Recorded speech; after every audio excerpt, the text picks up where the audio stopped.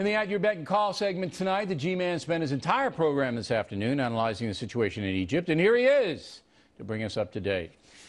So you're not happy about any of this, right?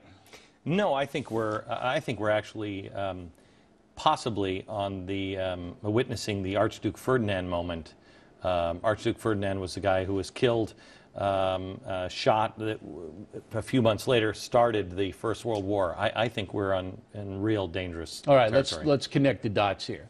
So Mubarak, bad guy, right? Bad guy. Okay, really 30 bad guy. years we've been dealing with this guy. And we're in bed with him. Right, and we pay him $1.5 billion a year. Second largest aid. And most of it goes to the military, but it goes back to his pocket, a lot of it. Okay, and he does us favors. I mean, he's against the jihadists. He hasn't caused any trouble with Israel. He takes some of the Al-Qaeda captives and dunks them in the water, whatever he does to them. And he generally cooperates with the United States on a global initiative. Meanwhile, he brutalizes his own people, and they hate his guts. Right, okay. And they hate us for it. You know, people, this is the one thing that I think everybody gets wrong about the United States. They always say, why do they hate the United States? And Bush used to say, they hate our freedom. No, they don't. No, they don't.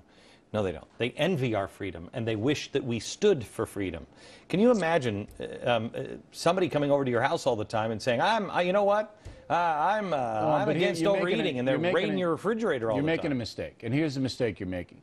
We had the same exact predicament when the Shah of Iran was overthrown. Yes. Bad guy, brutalized his people, but cooperated with the United States. What took his place, the Ayatollah Khomeini, was 1,000 times worse than the Shah of Iran. And what is going to take the place of Mubarak is going to be, I'm telling you, it is going to be very similar to the Iranian situation. Well, then that's a catastrophe. Yes, it is. That's a catastrophe. Yes, I'm not sure that's going to happen. I hope because I'm wrong. The Egyptian military is different than the Iranian military was. All right, it's more powerful, it's more secular. But when you have a choice of two individuals, all right, the Ayatollah Khomeini or the Shah of Iran, you got to go with the Shah of Iran, as bad as he is. And in Egypt, it was almost the same thing. We didn't do these kinds of things before the progressive movement. George Washington said, stay out of other people's business. It wasn't a global economy. It wasn't a world war threat. I know that nobody thinks this would work, but we've never tried it. Tried what? No, be Switzerland. Why not be Switzerland? Well, we did try it, and you're wrong again. Before World War II, there was a tremendous movement in this country to stay out of the European war. That is not true. Yes, it is. No, it is not. It was led Woodrow by Wilson was the one. Joseph Kennedy. It was Woodrow Wilson. This is two. World War II. World War I, they were saying the same thing. Okay. Stay out of it, stay out of it. It was a big, big movement to stay out. Right. Okay? And then you saw what happened. It was, it was a catastrophe. The reason why it was a catastrophe is because we meddled in people's business, and we told England to sink their ships in World War I. If we had not, stay away from World War I. World War II is the Well, best they're example. connected. You're proving my point, okay? We tried to stay out of World War II, all right? Majority of Americans didn't want to get involved with Hitler, all right? And it was a disaster. I understand that. But what you're not taking into account is that is what the average person thinks. Just like the average person on the street of Cairo thinks they're swept up in some freedom movement. It is not about freedom.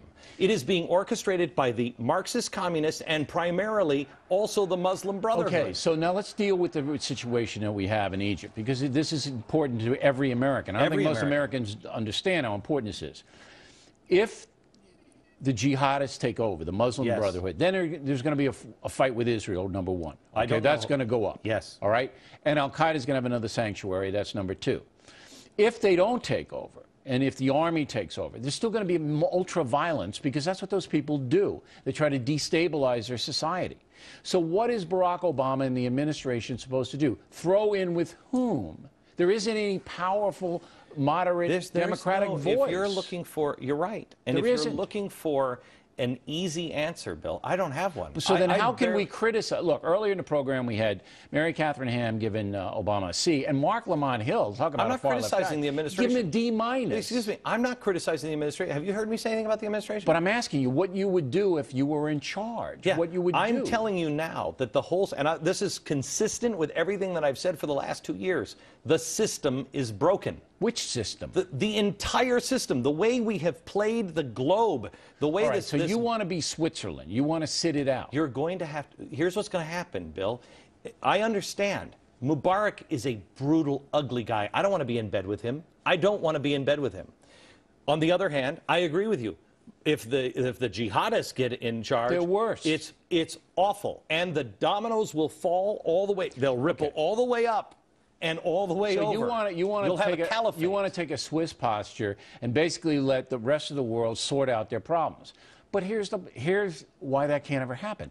Because the jihad, which is the main threat in the world today, would you agree with that? The jihad? Yes. Okay. The jihad coupled with the communist socialist movement. I see the jihad as more of a problem than a communist socialist movement. All right? They're going to come after us even if we sit it out. Absolutely. They're going to come after us. Yes. And the stronger they get overseas. How much money? How much money do you have? How much money do you have? About what? What is that? How much money? How much longer? How many more? Do you realize we can't fight the way we fought in Afghanistan and Iraq? We can't fight. I agree with you 100%. We have to do surgical stuff. And we have to be more ruthless than we've been. But we also have to stand for something. We do stand for democracy. We do stand for that. We just don't have in some places. How are we putting him in the second largest position of getting our money?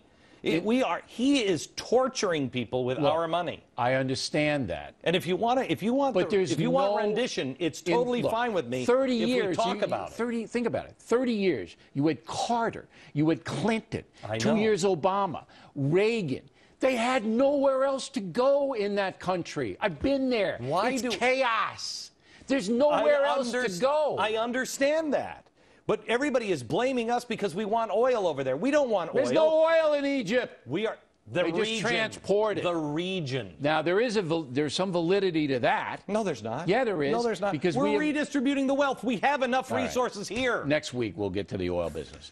But I disagree with you. I don't think we can be a neutral Switzerland and survive. I want you to know this. I want you to know this. I don't think we can adopt that posture and survive either. Right. I think we need to progress to that posture. Right. Go back. Don't use that progress word. I know. Reverse what they've done to us. Very frightening. Glenn Beck, everybody.